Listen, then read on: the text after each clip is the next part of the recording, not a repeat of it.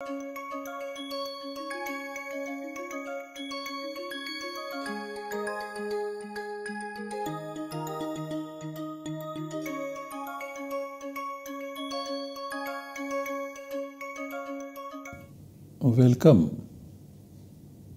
I welcome you all to this lecture in the course Samasa in Pāṇinian Grammar 2. As is our practice, we begin our lecture with the recitation of the Mangala Charana. Vishvesham Satchidanandam Vandeham Yokhilan Jagat Charikarti Baribharti Sanjariharti Leelaya. Vishvesham Satchidanandam Vandeham Yokhilan Jagat Charikarti Baribharti Sanjariharti Leelaya.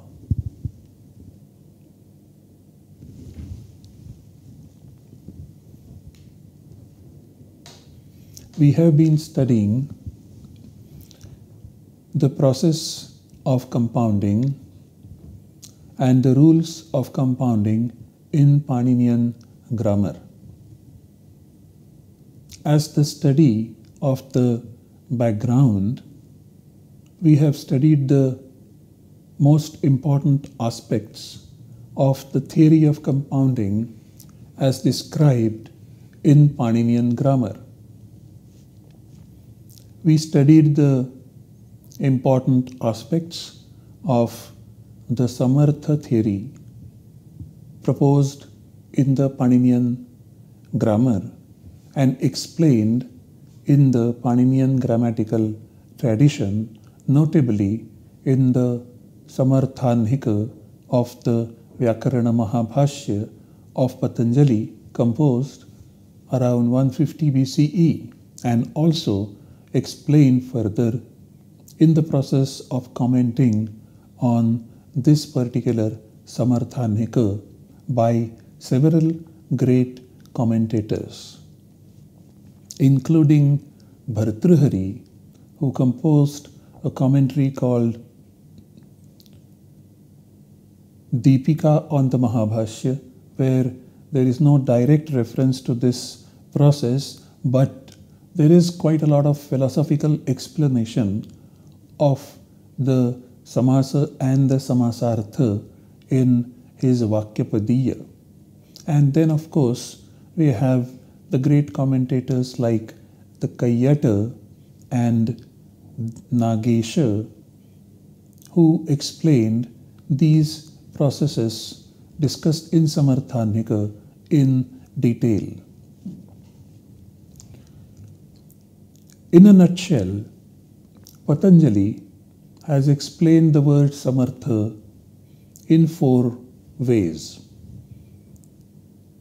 Samprekshitartha and Sambaddhartha, as well as Sangatartha and Samsrishtartha. Patanjali has also used 2 key concepts, namely Vyapeksha and Ekarthi Bhava. Vyapeksha referring to the interrelatedness of the padas, and to the Vyapeksha apply the first 2 explanations of the word Samartha, namely Samprekshitartha and Sambaddhartha. Whereas Ekarthi Bhava is the kind of Samarthya that is the resultant compound output and its nature, which is 1 unit.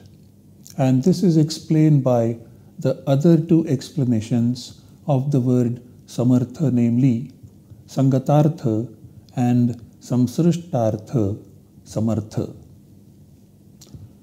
We also said that this theory is based on the Karaka theory.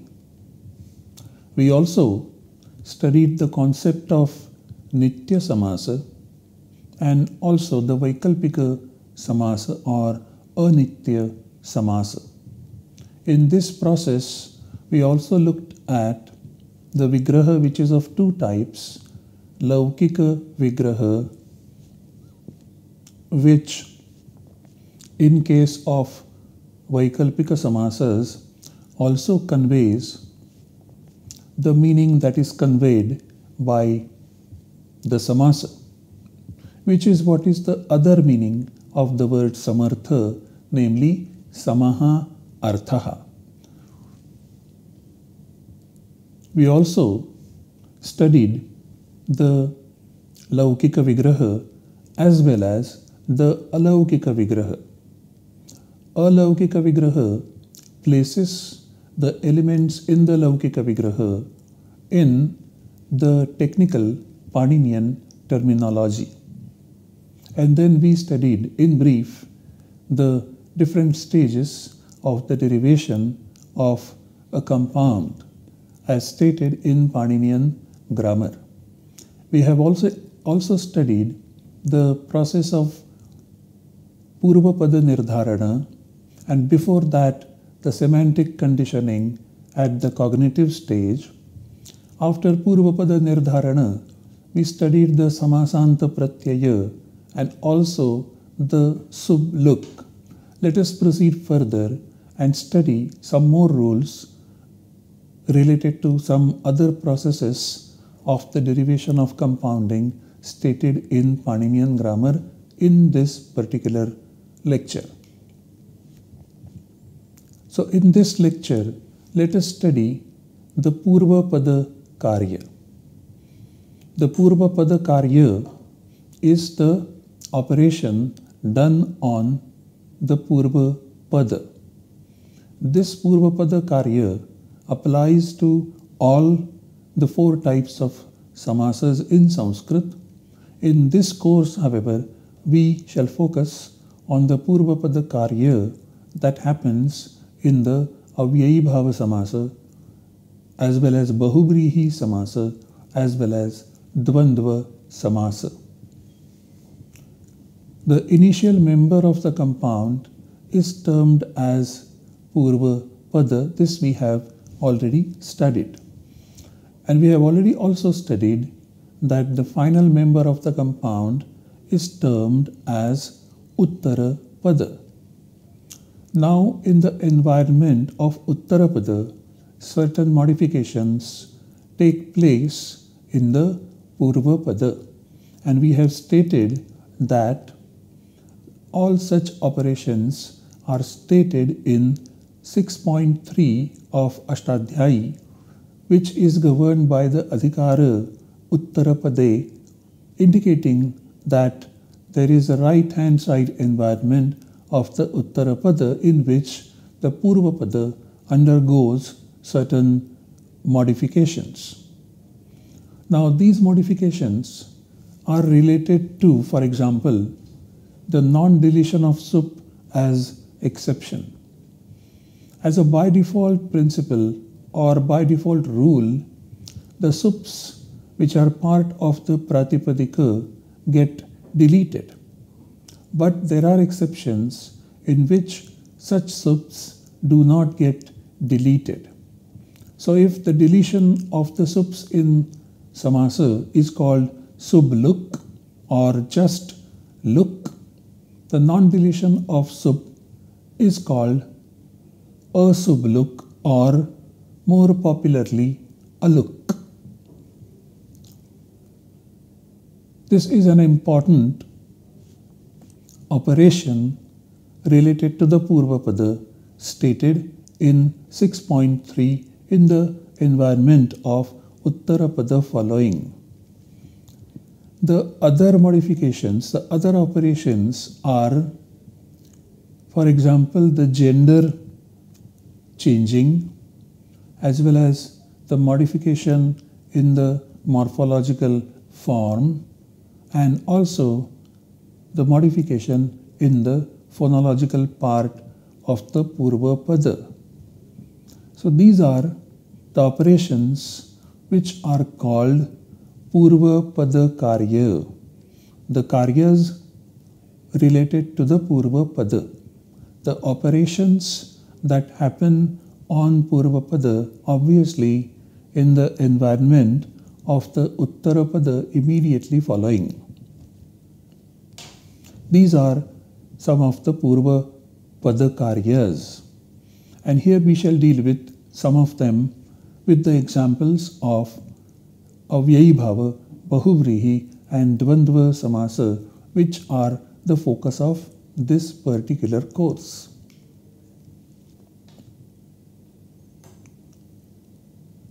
The Purvapada Karyas are stated in 6.3 of Ashtadhyayi, as we said before.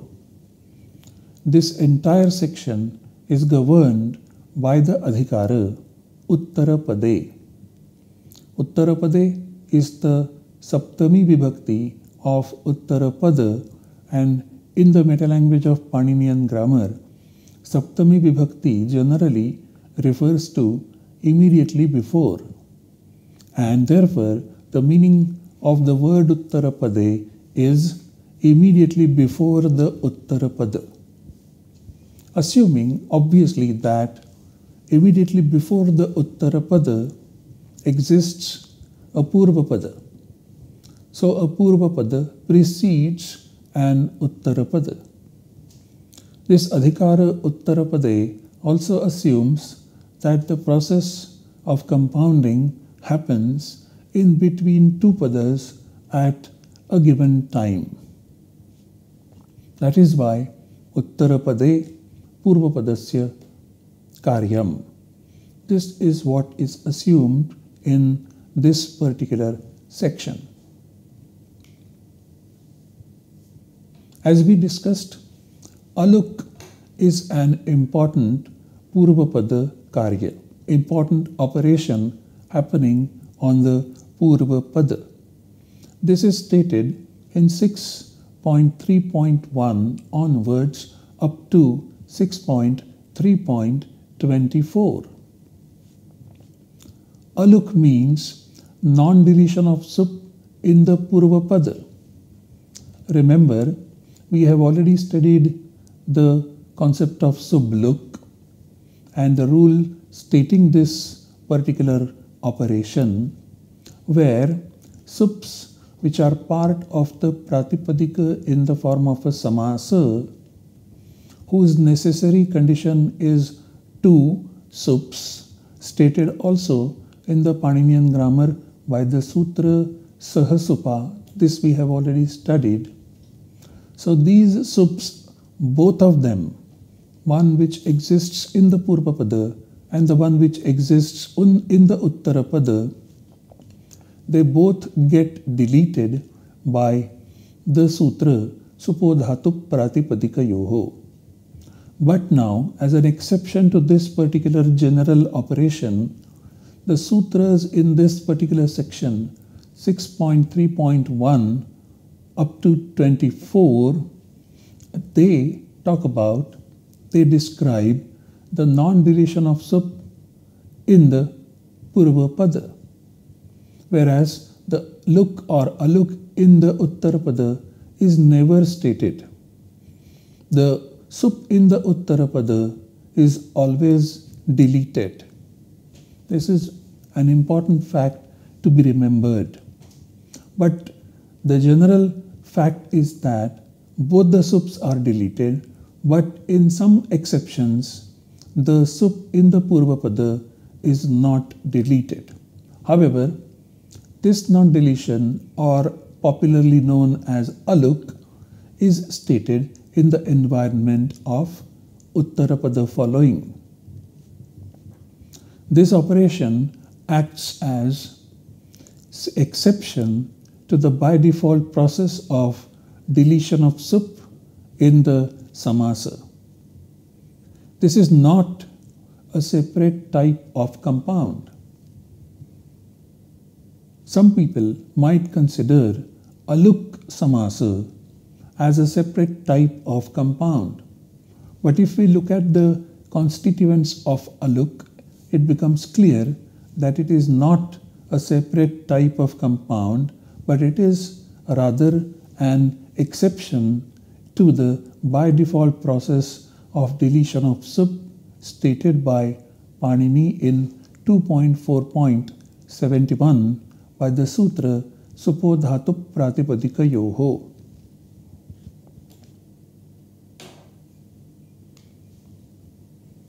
Let us take an example of a look happening in a Bahuvrihi Samasa, where the sutra is Amurdhamastakat Swangat Akame. Amurdhamastakat Swangat Akame. This is 6.3.12. This says that immediately before an Uttarapada which is not Kama, Saptami is not deleted when the Purvapada is a body part except Murdhan and Mastaka. So Amurdhamastakat, Swangat, both these words are in the Panchami Vibhakti. Akame is in Saptami Vibhakti. Akame corresponds with Uttarapade. Amurdhamastakat, Swangat refers to the Pratipadika which are followed by the sup in the Purvapada in the environment of the Uttarapada stated to be Akama in this particular sutra. So the sup in the Purvapada which is added after the Pratipadikas termed as Swanga with the exception of Murdhan and Mastaka, when the Uttarapada is not Kama, then the sup in the Purvapada is not deleted. That is the meaning of this particular sutra. And we repeat, immediately before an Uttarapada which is not Kama, Saptami is not deleted. The word Saptami continues from the previous sutra in this particular sutra. So Saptami is not deleted. The word Aluk also continues from 631 Aluk Uttarapade when the Purvapada is a body part except of course Murdhan and Mastaka. So now the example is Kanthe Kalaha Yasya Saha. Kanthe Kalaha Yasya Saha. Now, in this case, this is a Bahuvrihi Samasa, and Kanthe and Kalaha, these are the words which become part of the Alaukika Vigraha. So the Alaukika Vigraha is Kantha plus Ngi plus Kala plus Su. And then of course, Supodhatu Pratipadika Yoho would generally apply and would delete both Ngi as well as Su, and so we'll get Kantha Kala, but the Sutra 6.3.12 intervenes and says that since Kantha is what is termed as Swanga, the body part, and it is neither Murdhan nor Mastaka, and the Uttarapada is Kala and not Kama, therefore this Saptami, which is Ngi in Kantha plus Ngi, is not deleted by Supodhatu Pratipadika Yoho. And therefore we don't delete Ngi, we retain it, and we get the finally derived compound output in the form of Kanthe Kala. Kanthe Kala means Kanthe Kalaha Yasya Saha. The Purva Pada does not lose its sup. The Purva Pada retains its sup. This is an extremely important Purva Pada Karya, as explained in this particular Bahuvrihi Samasa. This is an adjective, this is a qualification of, for example, Lord Shiva, who holds the poison in his own throat. Kanthe kalaha yasya saha, as he is also called Nilakantha. After having studied the aluk as one of the Purvapada operations, let us now study some substitutions stated in the Purvapada. One of the important substitutions stated in the Purvapada is that of Anang, which is stated in 6.3.25. Now, in this particular sutra, aluk does not continue from 6.3.1, but Uttarapade definitely continues. So we have the sutra Anang Ruto Dvandve 6.3.25, which means immediately before an Uttarapada in a Dvandva compound denoting the relation based on learning as well as race, Ru at the end of the Purvapada is substituted by Anang. Repeat. Immediately before an Uttarapada in a Dvandva compound denoting the relation based on learning as well as race, Ru at the end of the Purvapada is substituted by Anang. Now in Anang, An is the element that is to be seen or that is to be heard added to the Purvapada, and Ang is an element which is just a marker in the Pratyaya. So if we have the Laukika Vigraha Matacha Pitacha, mother and father together, the Alaukika Vigraha would be Matru plus Su plus Pitru plus Su, and then we apply 2471 Supodhatu Pratipadika Yoho, which then deletes the Su Pratyayas, and so we have Matru plus 0 plus Pitru plus 0, and then we have Matru, which is a Purvapada, has got Ru at the end, and this Ru gets substituted by Anang. So we have Mat Anang plus Pitru.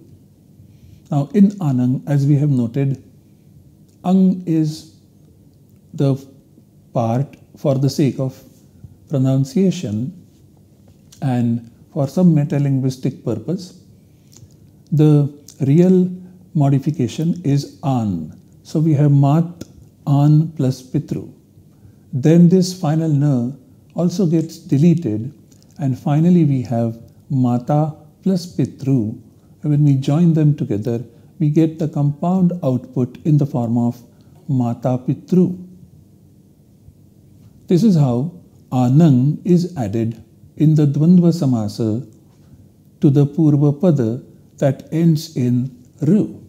This is another very important Purvapada Karya that happens in the Dvandva compound.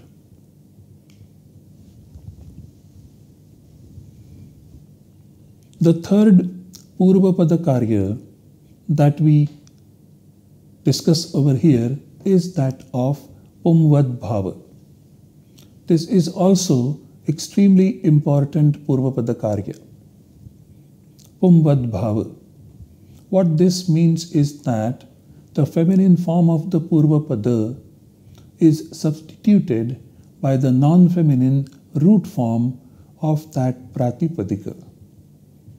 I repeat, the feminine form of the Purvapada is substituted by the non-feminine root form of that particular Pratipadika.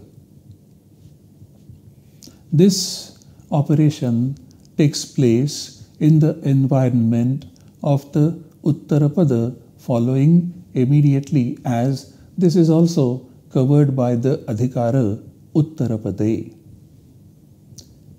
This operation takes place only on Purvapada and never on Uttarapada. This must be remembered, and that is the reason why it is listed as Purvapada Karya.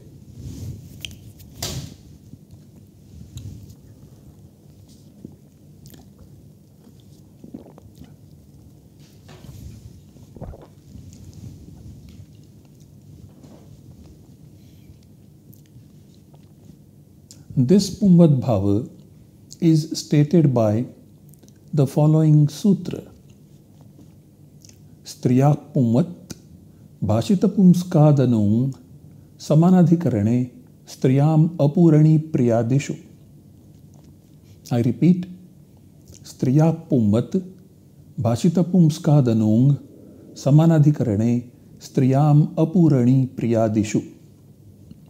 This is 6.3.34, and this Pumvad Bhava is stated from this particular sutra up to Pumvat Karmadharaya Jatiya Deshiya Yoho 6.3.42. In the first course, we studied this particular operation with respect to the Karmadharaya Samasa. In this particular course, when we study the Bahuvrihi Samasa, we shall get this operation constantly revisited. Now, specific technical semantic as well as formal environments play a role in this operation. So now let us take an example of a Bahuvrihi Samasa. The meaning to be conveyed over here is one whose grasping intellect is stable. Sthira buddhihi yasya saha. One whose grasping intellect is stable.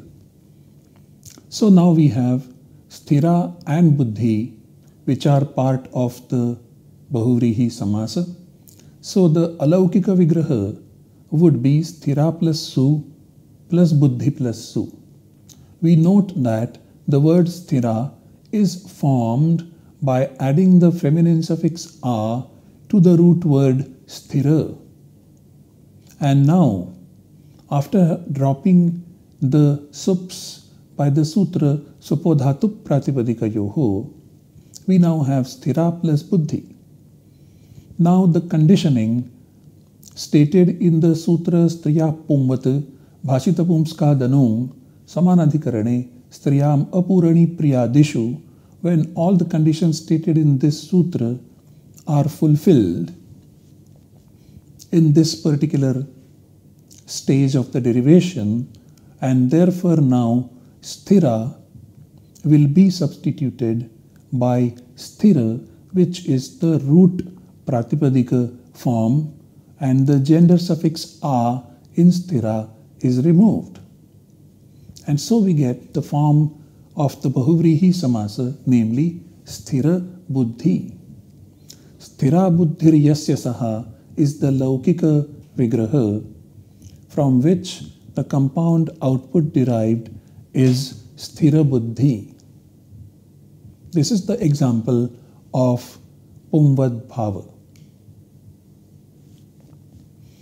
More of this operation would be explained in detail when we deal with the Bahuvrihi Samasa, with delineation of specific environments together with exceptions and also obviously some more examples.